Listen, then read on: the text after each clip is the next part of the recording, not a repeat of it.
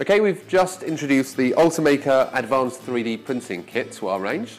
So today we're going to be unboxing it, showing you what's inside, and then showing you how it works on this Ultimaker 2 Plus. Okay, so let's get the box opened and have a look inside. The first thing we've got in here is the door for the Ultimaker 2 Plus. It's worth noting that the taller door for the extended version is available too. We have 25 adhesion sheets in here to help your prints stick to the bed and not warp up at all. We've got two 0.4 nozzles in there. This is because when you're switching between different materials, there's much more chance of blockages happening, so it's really good to have a few extra available. And we've also got two TFM couplers.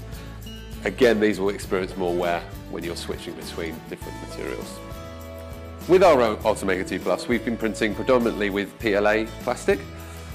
So now we've got the Advanced 3D Printing Kit, we're going to be trying something a little bit more challenging. So we're going to be printing with ABS. Now, if possible, it's worth changing the nozzle and just reserving a nozzle just for ABS. You're going to improve the reliability a lot if you do that. You don't have to do it, but it's going to improve the reliability. So I'm going to take the nozzle off. So firstly, you want to make sure that the material is unloaded. We've got some PLA plastic in there at the moment, so I'm just going to unload the filament now. So now the filament is removed, I can just go cancel because we're not going to load any more in. And now you just want to switch off the machine and give it 10 or 15 minutes to cool down fully.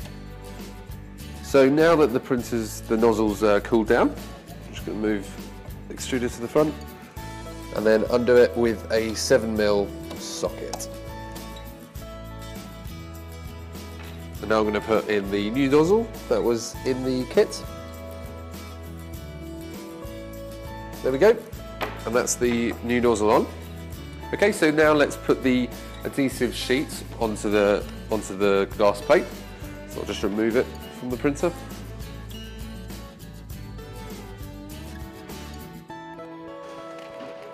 Right, so it does go over the edge a little bit. That's not really a problem because it is a little bit wider than the actual build plate. And then I'm just going to use a business card to try and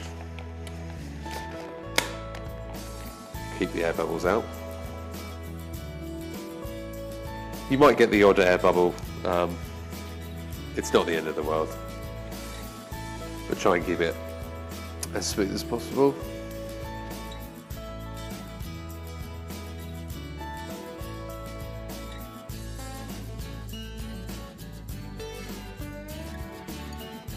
And then you can just fold the excess around the back.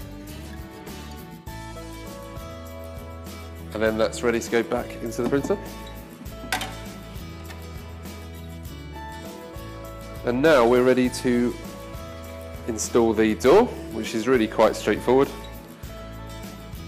You just slot the top in first, push it all the way up, and then it will just slot into place and then drop down to lock into place.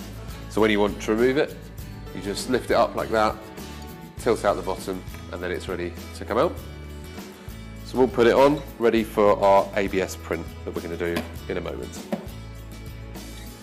So today we are going to be using Ultimaker's own ABS filament.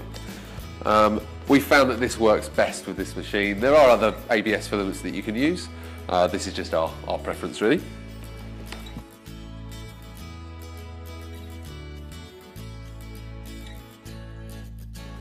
Just going to purge out all the material, all the previous material until it comes out all in ABS back. That should probably do it. And then select ABS.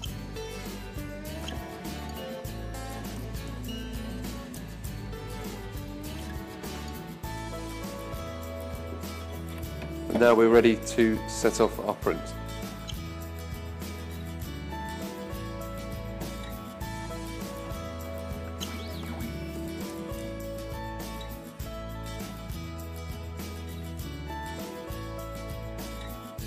Okay, so our ABS print has finished. Let's take it off and have a look. Now, first impressions, it doesn't look like it's warped up at all, which is quite impressive.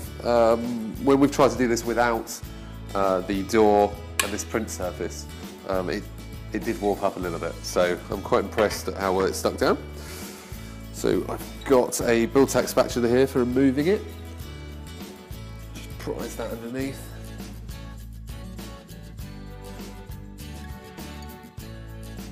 Okay, so it has ripped a hole in the printed sheet, the adhesion sheet. They're not really designed to last much more than one print, but you do have 25 of them in the box, and it's left a little bit of residue on the actual bottom of the print, but nothing too problematic that can just be removed. If you are looking for an alternative to these adhesion sheets, I would definitely recommend a build tack sheet instead. They're a little bit more robust, will last a little bit longer, so that's another alternative. But I've been really impressed with the door, and the fact you get 2 nozzles and 2 TFMs in the pack. It's actually quite good value if you look at buying those parts individually. So if you would like to buy one of these, then click in the link in the top right corner. And if you do have any questions about the product, then please leave your comments in the comment section below. If you enjoyed this video, please like, comment and subscribe. Also, come follow us on Facebook, Twitter and Instagram. You can find out more about our products and services by visiting dream3d.co.uk.